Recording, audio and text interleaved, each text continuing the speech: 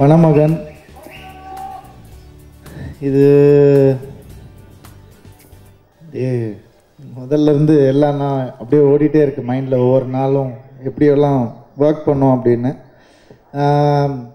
ஆர்டராக பேசணும்னு தெரில, மைண்டில் வர்றது அப்படியே பேசுகிறேன். ஏன்னா நிறைய பேர் பேசினது நான் ரொம்ப ரசித்து கேட்டுட்டு இருந்தேன். அவங்க எல்லாருக்கும் என்னுடைய நன்றி. அவங்க எவ்வளோ உண்மையாக அதை சொன்னாங்கன்றது எனக்கு தெரியும். விஜய் பற்றி, என்னை பற்றி ரொம்ப ரொம்ப நன்றி. முதல்ல நான் தேங்க் பண்ணணும் இது டைரக்டர் விஜய்.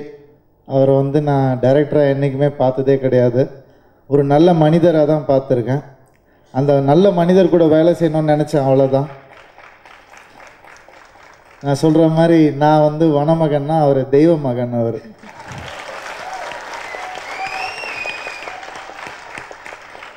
அந்த தெய்வ மகனை ஈண்டெடுத்த அந்த தாய்க்கும் தந்தைக்கும் என்னுடைய நன்றி. அந்த மாதிரி ஒரு நபரை எங்களுக்கு கொடுத்ததுக்கு உங்களுக்கு முதல்ல நன்றி. நான் கூட என்ன கூட சொல்லுவாங்க நல்ல பையன் அது இதுன்னு. நான் கூட நினச்சிப்பேன் ஒரு மாதிரி நல்ல பையனோ அப்படின்னு நினச்சிட்டு போய் அவரை மீட் பண்ணதுக்கப்புறம் நம்ம நல்ல பையன் அப்படின்னு நான் புரிஞ்சுக்கிட்டேன். ஏன்னா அதை உணர்த்தின உங்களுக்கு ரொம்ப ரொம்ப நன்றி. கண்டிப்பாக இந்த நிறைய படங்கள் நம்ம ஒர்க் பண்ணணும். அப்படி பண்ணாட்டியும் பரவாயில்ல, பிரச்சனை இல்லை. எப்பவும் நம்ம சந்திச்சுட்டு இருக்கணுன்ற ஆசையை மட்டும் நான் எப்பவுமே சொல்லிக்கிறேன். இந்த படம் வேறு யாருக்காகவும் இல்லை, உங்களுக்காக மிகப்பெரிய சக்ஸஸ் ஆகும், உங்கள் நல்ல உள்ளத்துக்காக. இந்த ஹாரிஸ் ஜெயராஜ் சார் 50 படம் சான்ஸே இல்லை. அது வந்து சாதாரண விஷயமே கிடையாது. இதுவும் இந்த மாதிரி ஒரு ஜென்ரேஷனில் நீங்கள் ஒரு படத்துக்கு எவ்வளோ டைம் எடுப்பீங்கன்னு தெரியும். அது வந்து 50 படம் இவ்வளோ டைம் எடுத்து பண்ண முடிஞ்ச ஒரே காரணம் என்னென்னா 24 மணி நேரத்தில் 48 மணி நேரத்துக்கு வேலை பார்த்துருக்கீங்க நீங்கள். அது ஒன்று தான் காரணம்.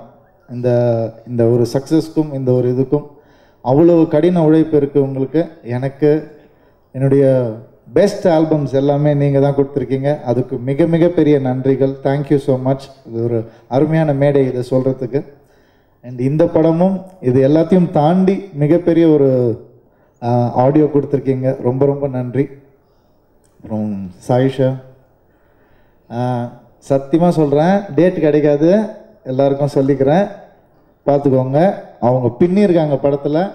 ஒரு நியூ கம்மருக்கு இந்த அளவுக்கு எனர்ஜி வந்து நான் பார்த்ததே கிடையாது. இந்த அளவுக்கு வந்து ஒரு ஹோம் ஒர்க் பண்ணி தமிழ் உச்சரிப்பை கரெக்டாக சொல்லணும்னு நினச்சி அது வந்து நான் பார்த்ததே இல்லை. அந்த மாதிரி அவங்க டான்ஸுக்கு வந்து நான் ஃபேனு, அது சொல்லவே தேவையில்லை. ஆண்டனியை விட பயங்கர ஃபேன் நான் சொல்ல நினச்சலாம், நீங்கள் சொல்லிட்டீங்க, பரவாயில்ல, இருந்தாலும் ரிப்பீட் பண்ணுறேன். அப்புறம் நான் நினச்சேன் சரி அவங்க கூட எப்படி நம்ம ஆட போகிறதில்ல, படத்தில் ட்ரைபல் டான்ஸ் தான் வரும், இதுதான் நினச்சிட்டு இருந்தேன். திடீர்னு அடுத்த சாங் வரும் பார்ப்பீங்க, திடீர்னு ஆட விட்டாங்க என்ன. அப்போ தான் நான் நினச்சேன் நிறைய கற்றுக்க வேண்டியது இருக்குது நம்மளும் அப்படின்னு சொல்லி நினச்சேன் நான். நிச்சயமாக வந்து ஒரு மிகப்பெரிய ஒரு ரவுண்டு வரக்கூடிய எல்லா திறமைகளும் இருக்குது. டேட்ஸ் அப்புறம் பேசுவோம். அண்டு திரு சார் அது மறக்க முடியாத ஒருத்தர். ஏன்னா நான் அசிஸ்டண்ட்டாக இருந்தப்போ வந்துட்டு அவர்கிட்ட தான், அப்பா சொன்ன மாதிரி அவர்கிட்ட தான் ஒர்க் பண்ணேன்.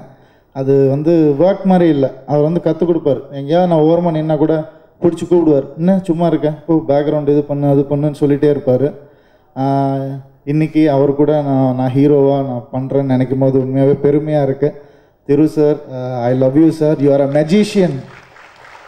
அவர் சினிமாட்டோகிராஃபர்லாம் கிடையவே கிடையாது, மெஜிஷியன். அவர் எந்த ஃப்ரேம் வச்சாலும் அவ்வளோ அழகாக இருக்கும்.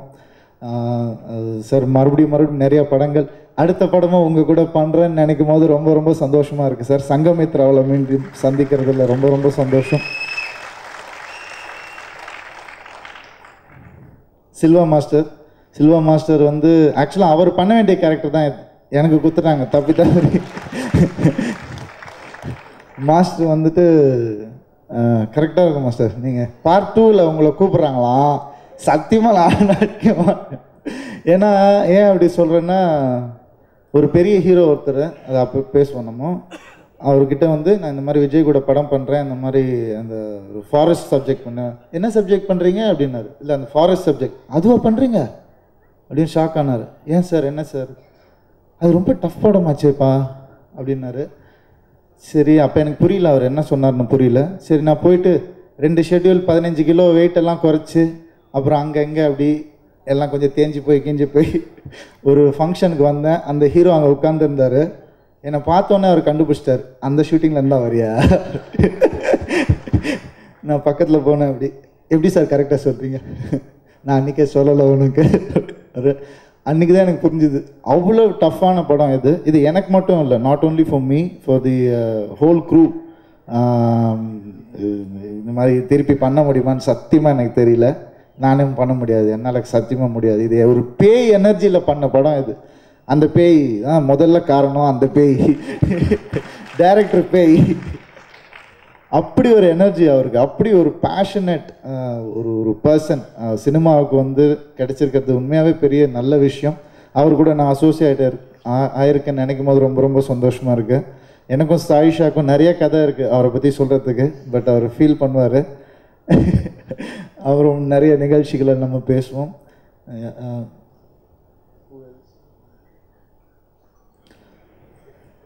இந்த படத்தில் ஒர்க் பண்ண எல்லாருக்கும் நான் வந்து நன்றி சொல்லணும். ஜெயஸ்ரீ வந்து ஆர்ட் டைரக்டர், அவங்க இருக்காங்க.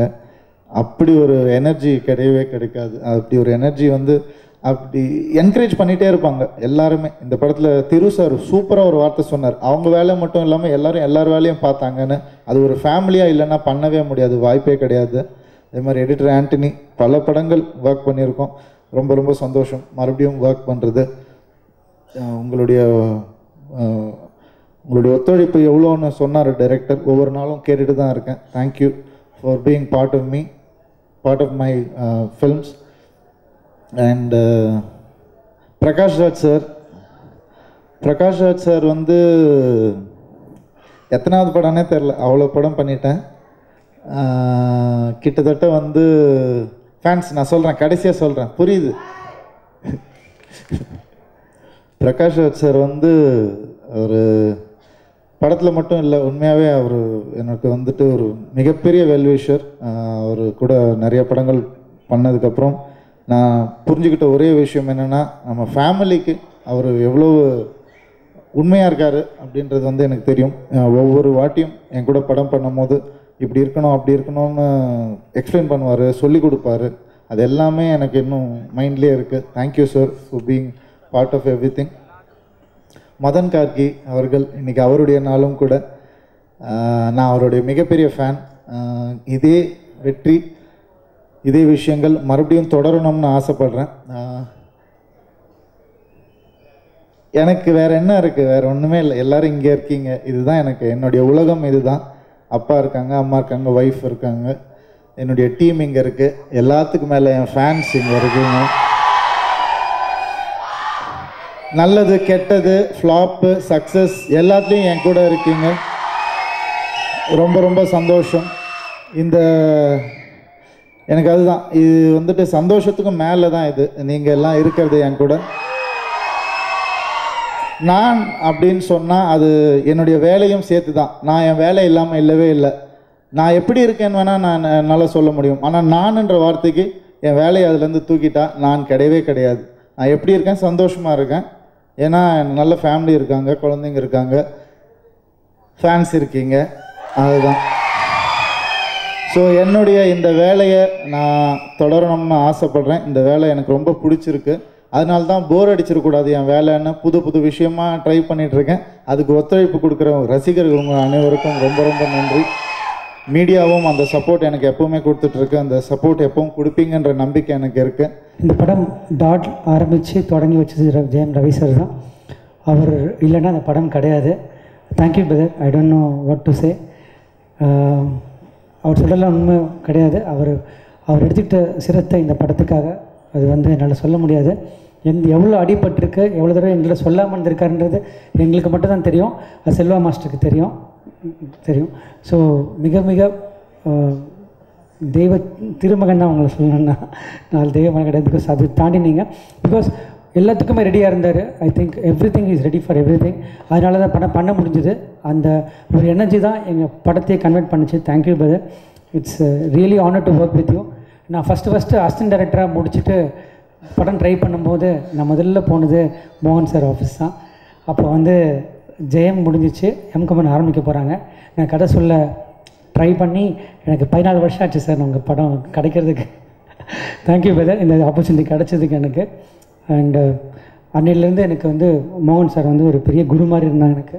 எப்படி பிரியதர்ஷன் சார் எனக்கு ஒரு குருவோ அது மாதிரி ஸ்க்ரீன் பிளேயில் எனக்கு மோகன் சார் தான் குரு. அது நிறைய இன்டர்வியூ நான் சொல்லியிருக்கேன், இங்கே நான் பதிவுப்படுத்தி விரும்புகிறேன். திரு சார் அதை பற்றி சொன்னால் எனக்கு எமோஷன் தான் ஆகும். நான் எப்படி சினிமா வரணும் ஒரு பேஷன் வந்தது காரணம்லாம் பிரியன் சார் திரு சார் தான் எனக்கு இன்றைக்கி ஓரளவுக்கு ஃப்ரேமிங் சென்ஸ் ஏதோ இருக்குது அப்படின்னா அது கண்டிப்பாக காரணம் திரு சார் தான். அவர்கிட்ட கற்றுக்கிட்டது தான். ஸோ அது உங்களுக்கு தெரியாமல் நாங்கள் கற்றுட்டு இருந்தோம். இந்த படத்தில் நிறைய கற்றுக்கிட்டேன் இன்னும். சார் வந்து ஒவ்வொரு டைமும் இம்ப்ரூவைஸ் பண்ணும்போது நமக்கு தெரியும் எங்கே மிஸ்டேக் பண்ணுறோம், ஃப்ரேமிங் இப்படி பெட்டராக பண்ணணுன்றது. Thank you Thiru sir. It's greatly again a great honour to work with you again. And தம்பி ராமையன் என்ன உங்கள் எனர்ஜி தான் ஆக்சுவலாக வந்து இருக்கிறதுலே ரொம்ப செட்லேயே ரொம்ப சின்ன ஆளுனா யாருன்னா தம்பி ராமையன் தான். 15 வயசு இருக்கும் அவருக்கு அந்த செட்டில். அவர் பண்ணுற நானும் நீங்கள் சொல்கிறதெல்லாம் நானும் சொல்கிற மாதிரி தான் அவருக்கு நேரம் கருதி அவ்வளோ எனர்ஜி டோட்டலாக கொடுத்துருக்காங்க. அவங்க காம்பினேஷனில் சாயிஷாக்கும் தம்பி என்ன காம்பினேஷனில் scenes I think literally enjoyed every thing. படம் பார்க்கும்போது உங்களுக்கு புரியும். தமிழை பெறத்துக்கு பெரிய பில்லர் நீங்கள். Thank you so much. Antony sir என்ன சொல்லணும்னு தெரியல, உங்களை பற்றி பேசுகிறது என்னை பற்றி பேசுகிற மாதிரி தான். நிறைய ஃபாஸ்ட்டாக இந்த படத்தை எடிட் பண்ணிட்டாரு, ரொம்ப நன்றி. Thank you sir. Jayashree, thank you so much Jayashree வந்து இந்த படத்துக்கு இன்னொரு பெரிய பில்லர். எப்படின்னா இந்த படம் நான் ஆரம்பிச்சோன்னே எங்களுக்கு ட்ராவல் ஆகிட்டே இருக்காங்க. நாங்கள் அதிகமாக எல்லா காட்டுக்கும் போயிட்டோம், நானும் ஜெயஸ்ரீயும். வியட்நாம், பேங்காக், தாய்லாந்து, அந்தமான் எல்லா காட்டுக்கும் போயிட்டோம். ஸோ அவங்க ரெஃபரன்ஸ் கொடுத்தே இருப்பாங்க ஒவ்வொரு தடையும் போகும்போது, இங்கே இது நல்லாயிருக்கும் இங்கே பாருங்கன்னு சொல்லி. நம்ம ஒரு செட்டு போட்டுடலாம், ஆனால் அங்கே கிடைக்கிற ஒரு பாத்திரமாக இருக்கட்டும், ஒரு அம்பு வேல், அதெல்லாம் அவங்க டீட்டெயிலிங் தான். Thank you Jayashree, thank you so much for it. And Harris சாரை பற்றி நான் சொல்லி ஆகணும், because sir it's great honour. I don't know what to say. From Madras Patnam, you know that I'm trying to reach you or trying to work with you. இந்த படத்தில் இதில் பெரிய blessing என்னென்னா உங்கள் 50வது படத்தில் எங்களுக்கு அமைஞ்சது மிகப்பெரிய பிளெஸ்ஸிங் நினைக்கிறேன் வனமகனுக்கு. So it's a great honour sir to be associate with you. நான் சொல்லிட்டு இருப்பேன் அவரை பற்றி, அவர் வந்து ஒன் மேன் ஆர்மி. அவர் தான் ரெக்கார்ட் பண்ணுவார், அவர் தான் வந்து சிடி ரைட் பண்ணுற வரைக்கும் சார் தான் சூப்பர்வைஸ் பண்ணுவாங்க. It's a one man army. கண்டிப்பாக அந்த சாங்கில் இருக்க அத்தனை சாங்கோட படத்தோட ஒரு பெரிய எக்ஸ்பெக்டேஷன் வந்து மியூசிக்லேருந்து தான் வர ஆரம்பிக்குது. அது கண்டிப்பாக ஹாரிஸ் சார்னால தான். ஹாரிஸ் சார்னு ஒரு பெரிய பிராண்ட் இந்த படத்தில் அசோசியேட் ஆனது எங்களுக்கு கிடைச்ச பெரிய பிளெஸிங்காக தான் நினைக்கிறேன் சார். அது மாதிரி நிறையா இருக்காங்க. MR Rajakrishnan sound engineer, master Selva master. நான் சொல்லிட்டு இருப்பேன், செல்வா மாஸ்டரோட உழைப்பு தான் இந்த படத்தில் மிகப்பெரிய உழைப்பு. ஏன்னா ஒரு படத்தில் டைகர் சீக்வன்ஸ் ஒன்று வரும், அது கன்சீவ் பண்ணலேருந்து எல்லாமே அது வந்து செல்வா மாஸ்டர் தான். நான் சொல்லிட்டு இருப்பேன், செகண்ட் ஹாஃபோட டைரக்டரே அவர் தான். ஏன்னா அவ்வளோ ஒர்க் அவருக்கு இருக்குது. நிறைய பேருக்கு நான் தேங்க் பண்ணோம். பிரகாஷ் ராஜ் சார் படத்தில் வந்து நான் கேட்டோடனே உடனே வந்து ஒத்துக்கிட்டு எனக்கு பண்ணி கொடுத்தாங்க. ரொம்ப ரொம்ப நன்றி சார். அகெயின் அவரோட ப்ரெசன்ஸே போதும் படத்தை ஒரு மாதிரி ஒரு பெரிய ஒரு வலு கிடச்சிடும் படத்துக்கு. அது ரொம்ப நன்றி. எல்லோரும் பேசிட்டாங்களே, நான் பேசினா ரொம்ப போர் அடிக்குன்னு பார்க்குறேன். ஹாரிஸ் அவர்கிட்ட சொல்லிட்டேன், அவரோட பெஸ்ட் மெலடி இதுதான் நம்பர் 1. மெலடிஸ்ன்னு பார்க்குறம்போது இதுதான் நம்பர் 1, அது சந்தேகமே இல்லை. ரவியை பற்றி சொல்லணும். ரவி வந்து விஜயை தெய்வமகன்றாரு, விஜய் வந்து அவனை வந்து திருமகன்றாங்க. அப்புறம் அவங்க பெற்றவங்களை பற்றி 2 பேருமே பெருமை எல்லாம் சரி. நீங்கள் உங்கள் 2 பேரை பார்த்து நான் ரொம்ப பொறாமப்படுறேன்னு சொல்லலாம் ஒரு விஷயத்தில். அது என்னென்னா, என்கிட்ட ஒரு 50-100 கெட்ட பழக்கம் இருக்குன்னா அதில் ஒன்று கூட உங்கள்கிட்ட இல்லைன்றது தான் எனக்கு ரொம்ப பெருமையாக இருக்குது. ஒன்றாவது இருக்கணுமே ஒரு கெட்ட பழக்கம், ஒன்றுமே இல்லை. அதுதான் எனக்கு ரொம்ப பொறாமையாக இருக்குது. இதை நீங்கள் அப்படியே மெயின்டைன் பண்ணுங்கள். அதுதான் ரொம்ப நல்லது எதிர்காலத்துக்கு. வாழ்த்துக்கள் மொத்த யூனிட்டுக்கும்.